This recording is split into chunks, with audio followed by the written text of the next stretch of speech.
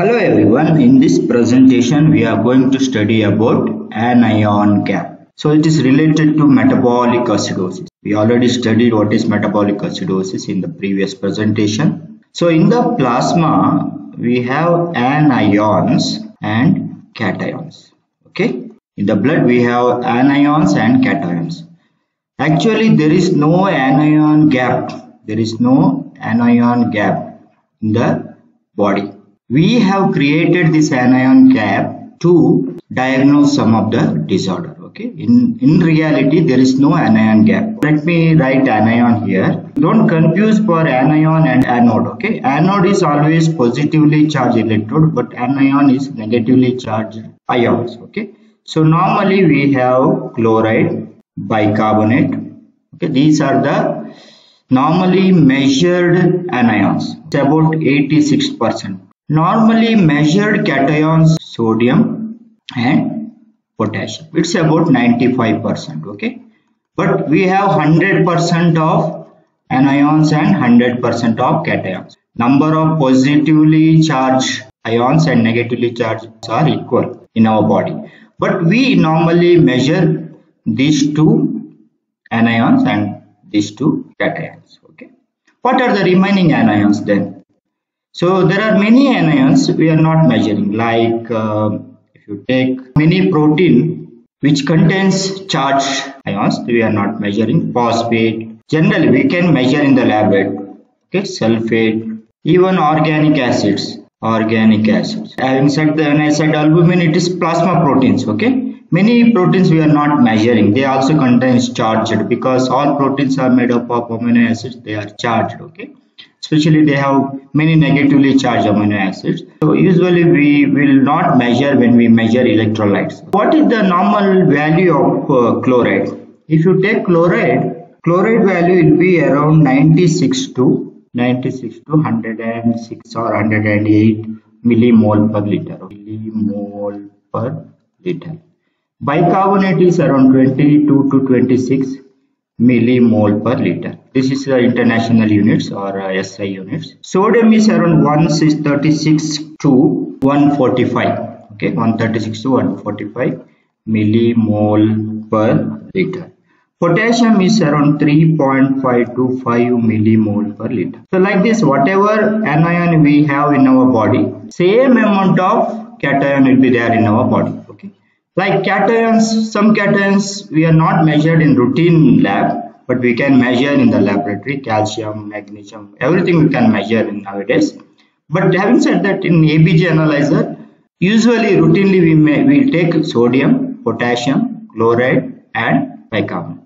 So that means this is called unmeasured cations, and this will be unmeasured anions, and all this becomes unmeasured keto. Organic acid means keto acid. All this becomes unmeasured anions. Okay, so in reality there is no anion gap. We have created this gap to diagnose. We can if you know the gap, because there is majority of cations, but some anions we are not measuring. So there is a difference between unmeasured cations and unmeasured anions is actually anion gap. Okay, for how to calculate, it's very easy. We measure sodium and potassium. Okay, this is cations, and subtract whatever value we got bicarbonate and chloride. If you subtract, we will get anion gap. Usually we write Ag. You add sodium and potassium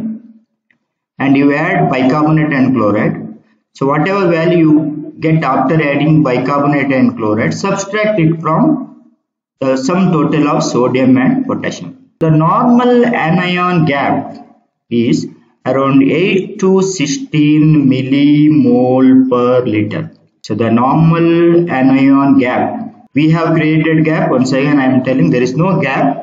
It is only unmeasured anions. Okay, whatever, when you say anion gap is unmeasured anion, so it is 8 to 16. On an average you can say 12 millimole per liter. 12 millimole per liter. Why this is important? This is important because this metabolic acidosis we already studied in the last presentation can be normal anion gap metabolic acidosis. So we can classify metabolic acidosis into two: normal anion gap metabolic acidosis and high anion gap metabolic acidosis. So as I mentioned here, let me draw a diagram. So this is the cations usually we measure. Okay, that means we have sodium. This will be our sodium. This will be our potassium, because potassium will be less in the blood, whereas sodium is more in the blood. I already gave the normal value. Here you can see sodium and potassium. So that is about cations. Now we are interested in anions.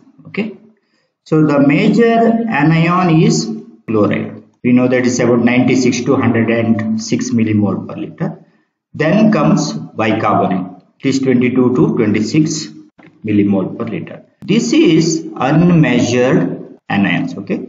This will become our anion gap, or I will write here, this will be our anion gap, because we are not measuring normal organic acid, keto acid, lactic acid, sulfate, phosphate, some plasma proteins. We are not measuring. So this is the normal gap. What is the normal gap? 8 to 16 millimole per liter. Listen carefully. This is the normal anion gap. So we are not taking unmeasured cations here, because potassium and sodium covers 95% of the cation. So in case of high anion gap metabolic acidosis, let me draw again anions. Here the chloride level will be same.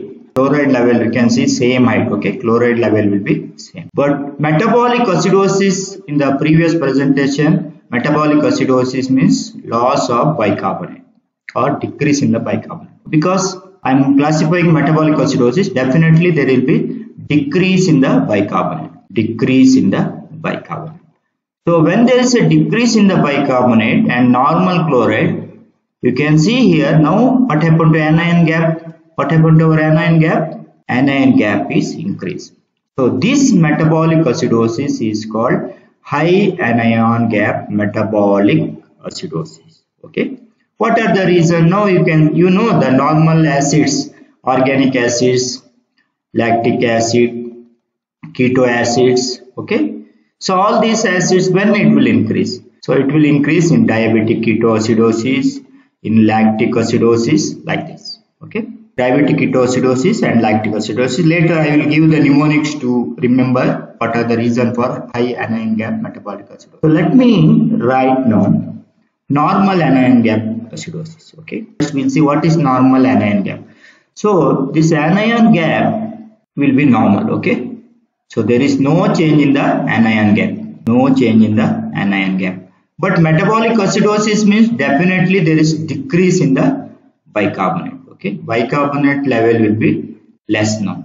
In both are metabolic acidosis. Okay, both are metabolic acidosis. This is also metabolic acidosis. This is also metabolic acidosis. We can see clearly this is the bicarbonate. Okay, here you can see very less bicarbonate. Here also very less bicarbonate. But here chloride level is, there is increased chloride level. Okay, increased chloride level. So normal anion metabolic acidosis is also called hyperchloremic normal anion gap metabolic acidosis. So what is the reason where there is no increase in the acid? Acid is normal here, anion gap is normal, but still bicarbonate is less and chloride is more. So a very good example for this normal anion gap metabolic acidosis is severe diarrhea. Severe diarrhea or diarrhea for prolonged period. So whatever bicarbonate is there in the intestine, patient will lose through diarrhea. Okay, but there is no acid as such. There is no acid generation. So anion gap will be normal. Okay, there is only decrease in the bicarbonate.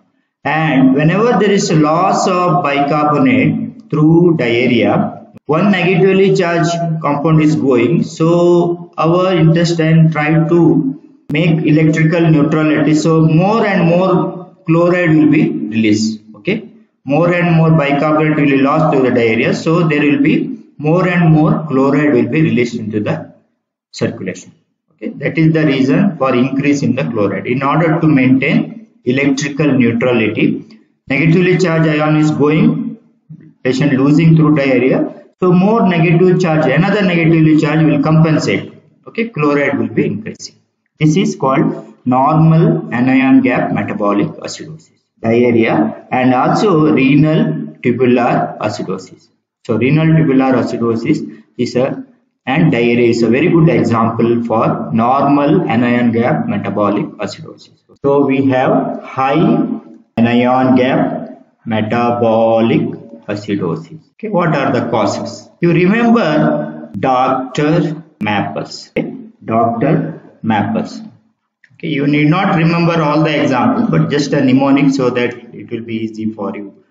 Whenever anyone asks what are the reason for high anion gap, you can, at least if you remember 2 or 3, it is good. D stands for diabetic ketoacidosis. R stands for renal failure, chronic renal failure or nephritis. Okay. M stands for methanol toxicity. A stands for alcoholic ketoacidosis.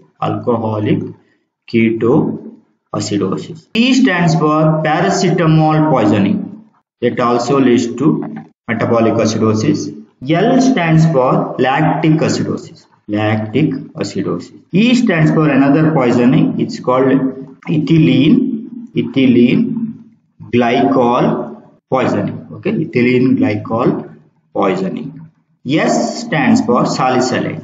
So drug actually as aspirin. Okay, salicylate poisoning or toxicity. Okay, all these causes are high anion gap metabolic acidosis. So similarly, normal anion gap metabolic acidosis, loss of bicarbonate through lower intestinal tract, that is diarrhea. This is not mild diarrhea, severe diarrhea. Even in pancreatitis, okay, because we know that bicarbonate is coming from pancreas. Okay, pancreatitis. And renal tubular acidosis. So in renal tubular acidosis, there will be defect in the secretion of hydrogen ion. But bicarbonate reabsorption defect will be there, bicarbonate. So there will be renal tubular acidosis. Okay. So this is about anion gap.